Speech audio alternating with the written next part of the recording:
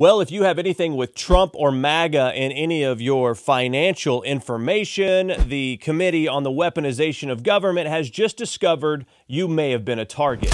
So we now know, based on documents obtained by the committee and select subcommittee, that the Financial Crimes Enforcement Network, part of our federal government, had set up flags with financial institutions to let them know if there were transactions with words like MAGA and Trump, because they could be extremists.